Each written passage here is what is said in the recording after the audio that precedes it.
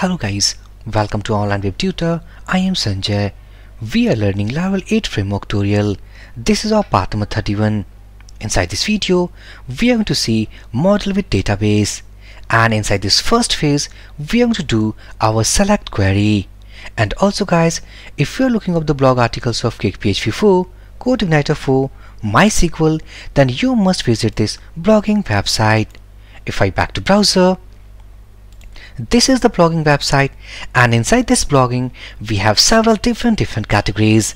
Inside each category we have different interesting blog articles. If I scroll down, here we'll have a section of latest blog post, which is displaying all about recently posted blog articles. Back to the topic. So inside this video we are going to see all about select queries. By the help of model, we are going to select data. So back to database. So inside this database, we have a table called students. As we can see that inside this students table, the total number of rows we have called 500. So we are going to select all the data what we have. So first let's go inside this table. So inside this table we have the column as ID, name, email, mobile, created at, and updated at. If we check inside this structure, so these are the columns we have. Back to editor. This is student controller. So let's create a method first. Public function. Let's select data. And if we want to execute our model based query, first of all we need to load our model. So if we go top at this controller file, we should see that already we loaded all about student model. So go here, let's say that students equal to, here we need to write call our model name, so it should be student, and inside this student, by the help of that we are calling all method. So let's write here echo query tag, a pre-formatting HTML tag, let's say print r. Here we will have, let's say, students. Now if we save, next we need to create a route. So go to web.php, let's route. Inside this get method, let's list -data, creating an array. Inside this we need to call our controller, so student controller, it will be a class, and inside this we need to write our method name. So we have the method name as select data, so copy and simply pasting it here. Next copy this route, back to browser, and if I open here, pressing enter, after pressing enter, all the 500 records what we had seen inside this table is now presented inside this screen. If I scroll at the bottom, as we can see, ID equals to 500. So total number of records we are getting inside this page equals to 500. And from the first line we are saying that all method is going to return the collection object. Inside this collection object we have our model object. This is our first model object, which is at 0 index. If I scroll down, here we have the second model object, which is at 1 index, and so on. We will find up to 499. So this is all about using all method. By the help of all method, we can select all the data what we'll have inside our table. Next, if suppose we need to implement some where condition, we don't want to actually take all the data from our database. What we want, let's say that we want, if we click on browse, ignore all, this is my MySQL error, go at the top, and inside this table as we can see we have ID equals to 1, 2, 3 and so on. So let's say that we are going to select, let's say, 4th number ID. Back to editor, and one more thing, this is not the first method actually to select all the data. Instead of using all method, we have the another option to use get method as well. So if we save, back to browser, reload this page, and again we will get all the 500 records what we have inside our table. It is also going to return the collection object. this collection is going to contain all about our model object. So let's say that we are going to select this fourth number ID. So what we have to do, we need to put where condition. So let's say where arrow operator. So before that, let's say ID equals to 4. Now if we save, go here, reload this page, and as we can see that inside this screen, we are getting all the information about a single model object. Inside this model object, we have the record whose ID equals to 4. But one more thing, that this is the object, means the single object whose ID equals to 4 we are getting inside this collection object. So is there any way to actually make this object alone? We don't want to actually get inside this collection object. So we have back to editor. Instead of using get, if I write here, let's say first, save these changes, go here, reload this page, and as we can see that we are getting our student object separately. Instead of getting a collection object, this time we have only a single object whose ID equals to 4. Back to editor. So inside this case, we have implemented where condition, and also for searching and let's say for filtering our data, we have used the primary key. So instead of using this first method, also we have the alternative way and the best way to use all about find method. Find method is basically used when we want to search our data by the help of primary key. What I mean, simply if I make comment of this line, scroll down, let's say student,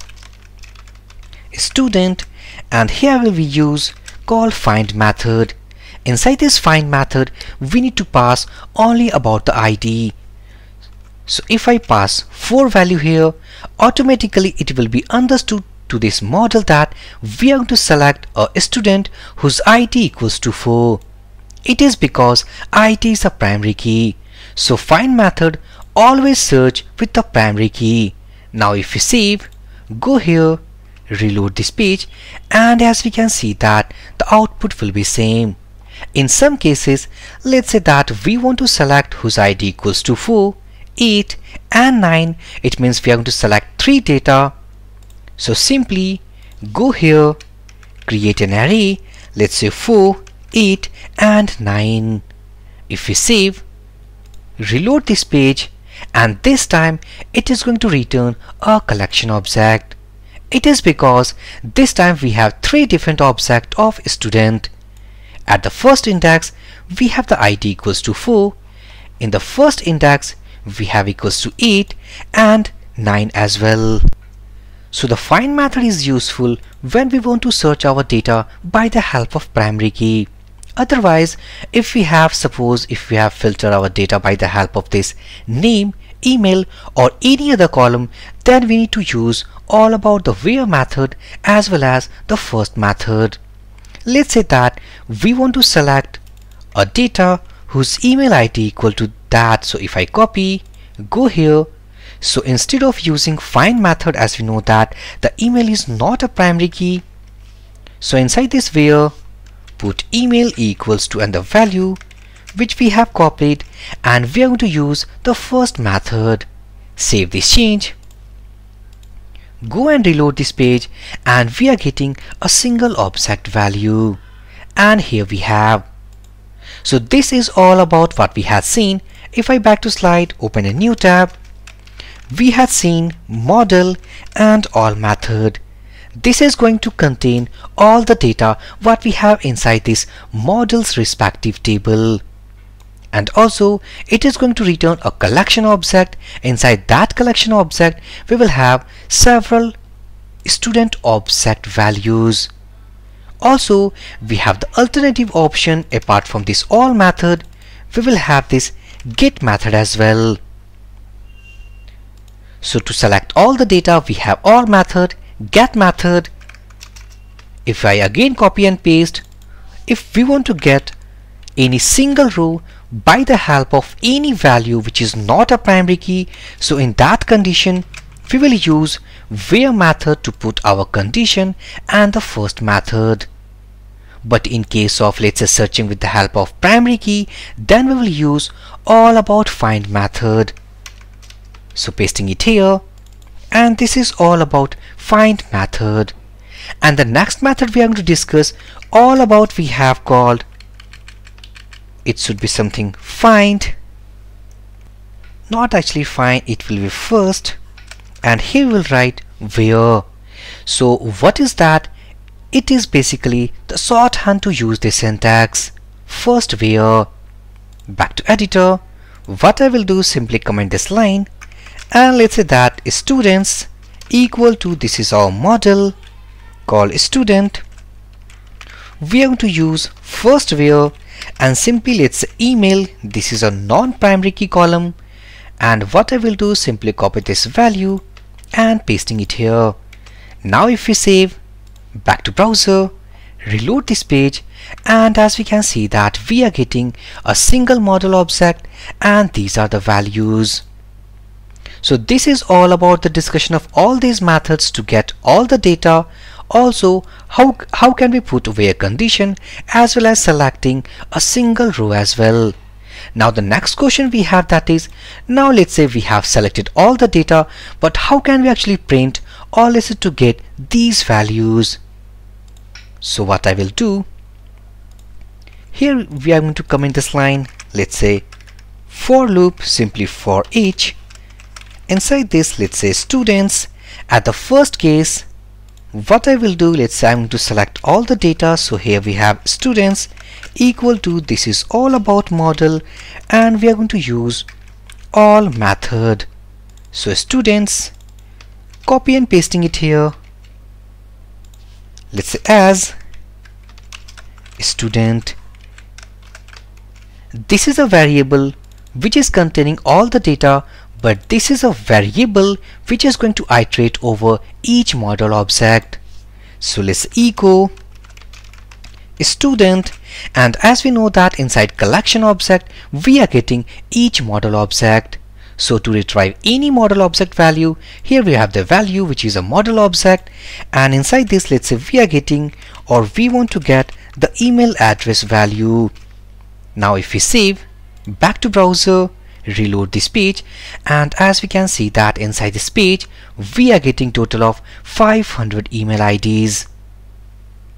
Also, if we want to get, let's say, the name value, so student, this is a model object, arrow operator to retrieve the value, and here we will have the name as well.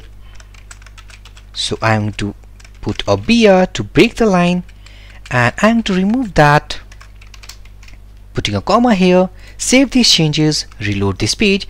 So here we are getting the name, and this is the email address. Sorry, this is email address, and here is the name value. So by the help of such type of syntax using for each loop, we have iterated over all the data what actually we got from here. But in case of single data, we don't need to actually use this for each.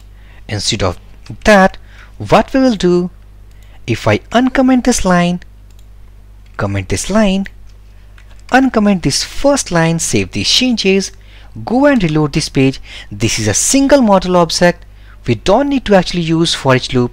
So simply, if we want to get the name value or the email value, let's say here we have name and email. So this is a model object. Simply put the name here. It is going to retrieve the name value from the model object. Save these changes, go and reload this page. So this is the name value. In case of email address, simply we need to put email and reload here. Now in the next video, we will create a layout, means by the help of HTML. In that layout, we will put all the dummy, means all the value what we are getting from our table. Inside this case, we had seen how to make our queries, and also we had seen that how can we print our values. In the next video, by the help of HTML layout, we will display all the data what we got from the table. So from this video session guys, thank you for watching and have a great day.